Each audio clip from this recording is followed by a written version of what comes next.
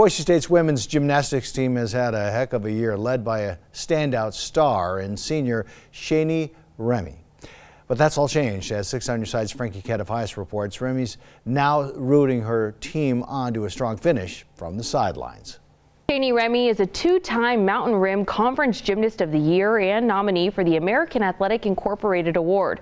Her name is all over Boise State's record books, and she plans on graduating college in May. She was ready to leave college on a high note, but her plans changed in the blink of an eye. Told me it was ACL. I was just like, my season's over.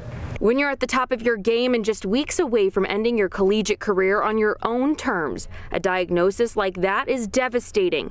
Shani says the day of her injury, she felt fine and had a great warm-up, even saying the meet against the University of Denver looked promising. I was last on floor warm-up was good. I just did my first pass and my knee just kind of was like, you know, wobbling. I was like, that was weird. Like, it felt like I just kind of twisted it, so I tried to keep going. After another attempt to shake off what she initially thought was leg pain, Shani quickly realized something was off. She cut the music and was escorted off the floor.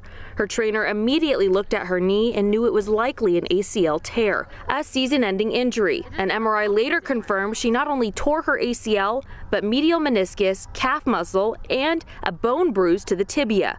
The final prognosis hitting home for Shani. Yeah, I just broke down. Yeah. Such a traumatic event may warrant resentment, anger, or even regret for what happened.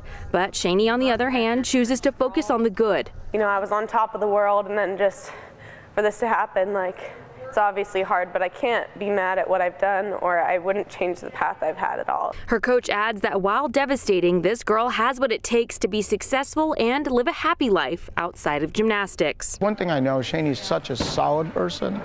She's such a good person mentally that I know she's going to be okay, and that's comforting.